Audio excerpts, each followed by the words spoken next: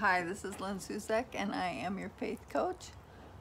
Okay, I'm going to call this one instant or time release miracle. One of the things that happens when you read about the miracles in the Word is that you could be discouraged when you get prayer and it doesn't happen immediately, although I am for instant miracles, like not waiting. I believe that we should expect that. However, a couple things. One is that when it says immediately, I think that has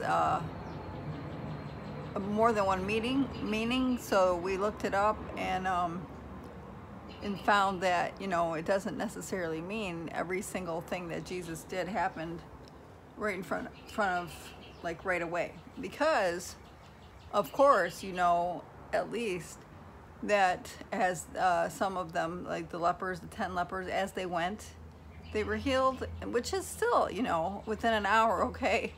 Like, that very hour. There's lots of miracles that don't happen immediately.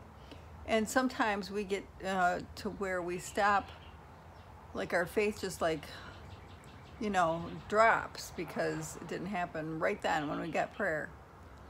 Believing, how long can you hang on in your faith? That's how long the faith is active. Okay, so when you let go and give up and think it's not working, in your heart, that tends to, I think, is what stops things from progressing. And so many things that we've learned have to do with the,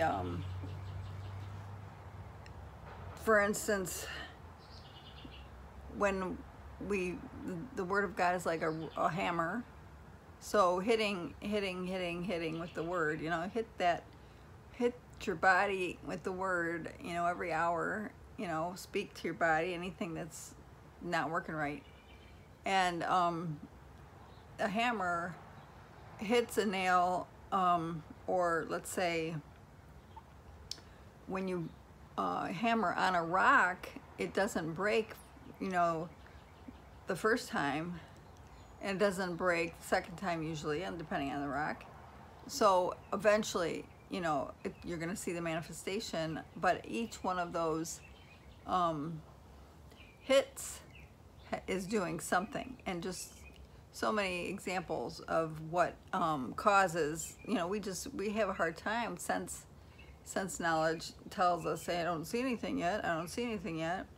And that works against your faith if you're relying on what you see, right?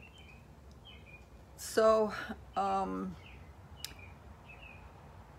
my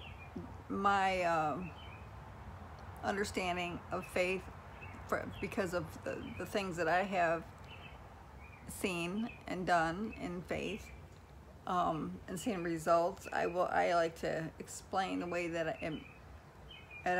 I understand it, and a lot of other people, they explain it the way they understand it.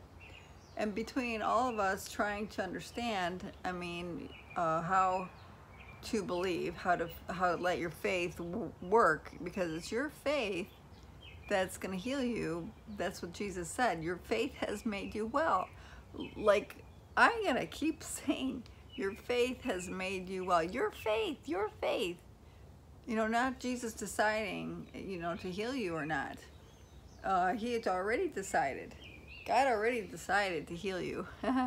That's a good one. Maybe I should put that on my title. God has already decided to heal you. So it's your faith that needs to be, working. And I know that, our faith does work. Okay, no one has deficient faith. We just don't always see the results right away, and also our natural mind is the biggest deterrent and unbelief that we have. Our natural mind doesn't understand, even if it sees a miracle. you explain it away. Did that really happen? You don't even know how to receive a miracle in the natural. You don't know how to say, yes, that's a miracle. Like, how often do you see miracles, or how often have you seen miracles and then denied that they were miracles, you know, supernatural? So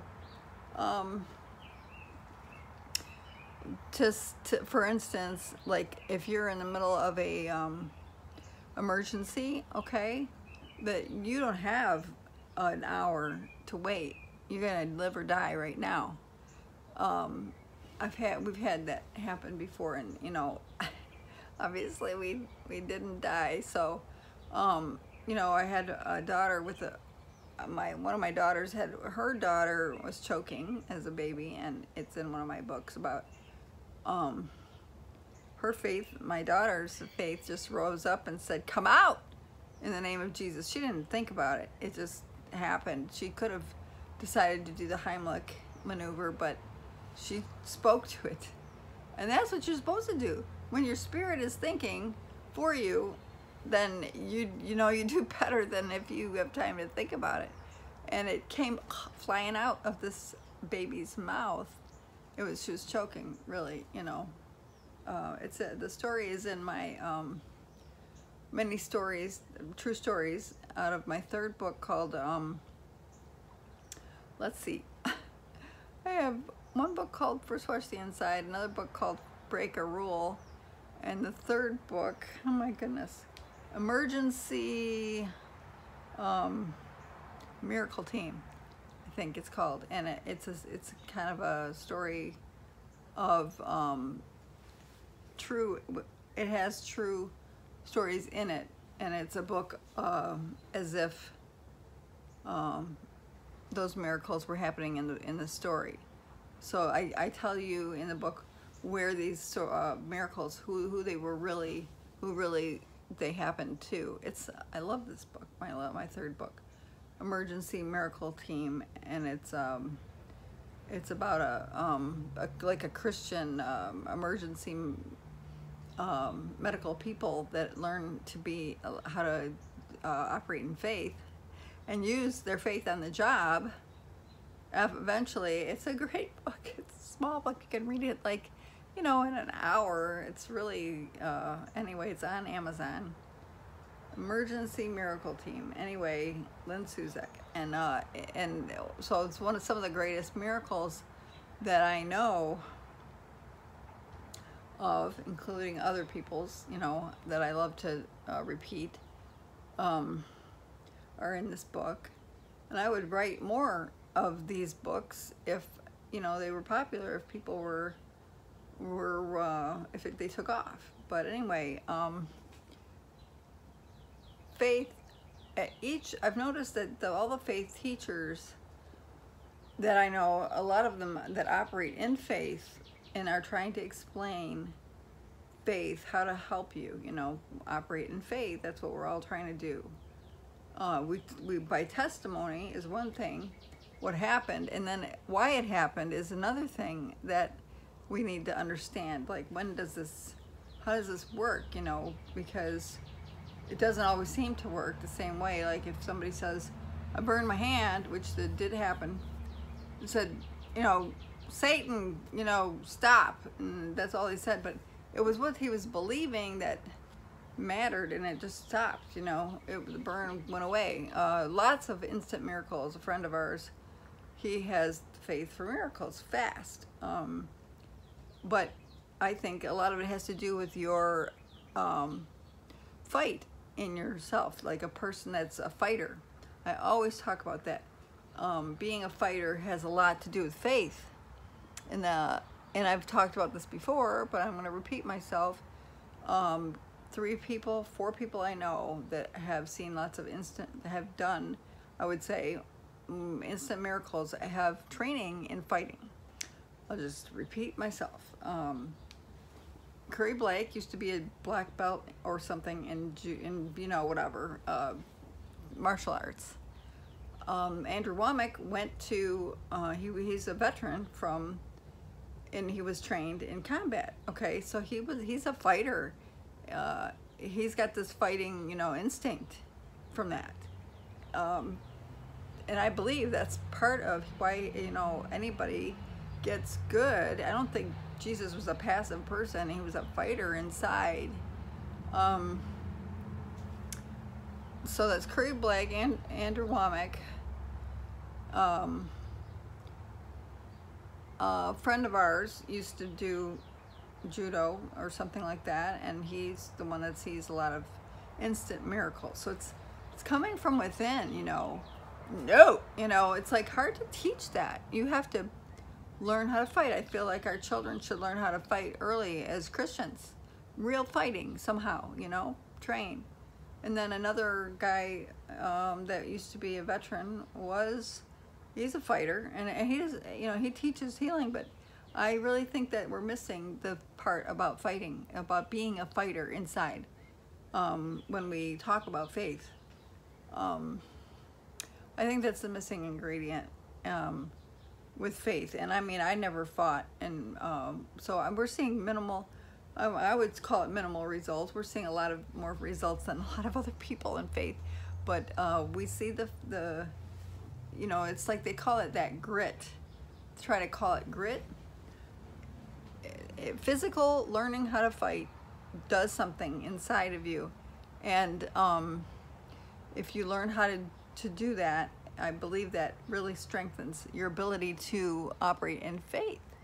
I'm just going to stick with that as my explanation of faith and instant results. When your faith rises up in an emergency, because your flesh is like, I don't know what to do. Your faith goes, okay, here I come, But when your flesh is like strong, hey, I know what to do. I'm going to try this. And then your spirit is in the back row. So emergencies tend to bring out your faith faster because your flesh is like, we're going to die, and your faith rises up and goes, get out of the way. Here I come, out in the name of Jesus. I've known my husband almost, was having a heart attack once, and his faith rose up. I am not having a heart attack, and he just, in faith, and not in his flesh decision, he just said, he parked. I knew what was, I knew what was happening. I was praying, and I was at peace. I did not feel in fear. I knew he was doing the right thing. He got up, got out of the car, and started running around, like kind of jogging. He was having, like a feeling of numbness in the arm or something, heart, chest pains. We didn't run to the hospital. He just got out and said, I am not having a heart attack. And I said, that's right. And I was praying, and see, these are this is when the flesh is out of the way, like, I don't have any power here, so then your spirit can come rising up within you. Amen. So, if I just say be a fighter, does that really help? You don't know how to be a fighter in you unless you've been, in training for that. So I feel the missing ingredient to miracles is the ability to have a fight in you. Absolutely. And I was never a fighter, so it makes it a struggle for healing. Okay. And I'm sure it's still possible for everybody, no matter, it's within you, it's a fight, but the physical learning is important, I believe.